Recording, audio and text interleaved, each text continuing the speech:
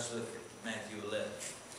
And we'll start here next Sunday night, Lord willing, and we'll continue this study.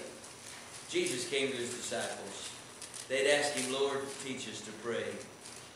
And he starts off on something that had never been done before. And as he began in Luke 11, I don't know where I told you this, in Luke 11, as Jesus began to teach them, he starts off on something that nobody had ever commanded. Pray our Father. What Jesus taught, you couldn't get it from searching the Scriptures. What Jesus taught, no one else had ever taught. For Jesus now was thinking beyond his death at Calvary and after the establishment of the church to teach the disciples to whom they were to pray when they offered up their prayers. No one else was to be prayed to. Our Father. He was asking and telling that they prayed to him. For in John 16:23, Jesus said, in that day you'll ask me nothing. Whatsoever you ask the Father in my name, it'll be given to you.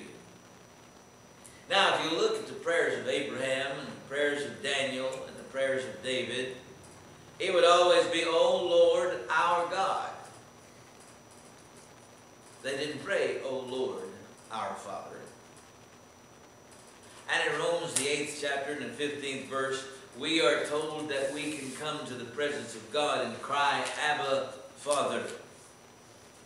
This is a new relationship that is going to be established by the blood of Jesus Christ that nobody else before had had the opportunity to have established. See, God becomes our Father by the blood of Jesus Christ and his authority. Jesus was precluding his death at Calvary.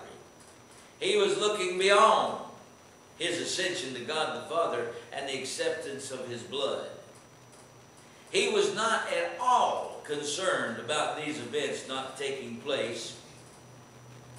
And so when Jesus prayed to God, he was praying to him in a manner that now we who will become children of God by obedience to his law can enter our prayer.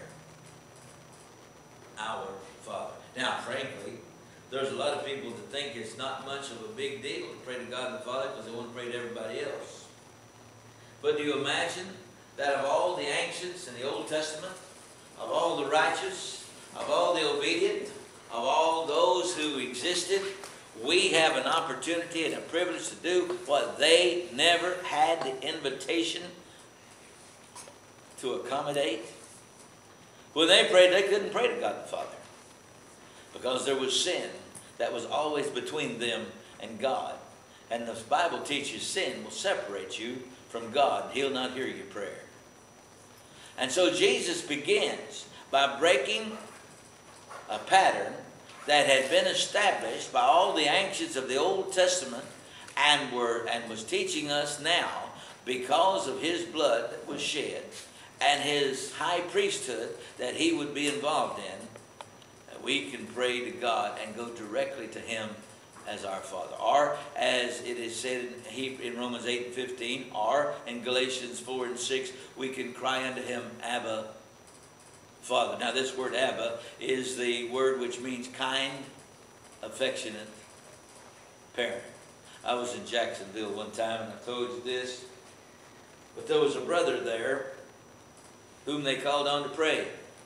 This brother was about 94 to 95 years old.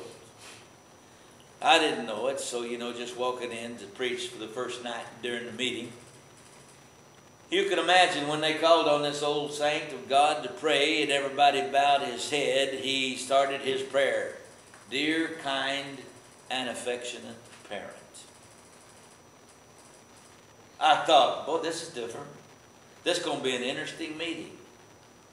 For the first time, I've heard somebody define the word Abba in its true concept. And your children, Paul said.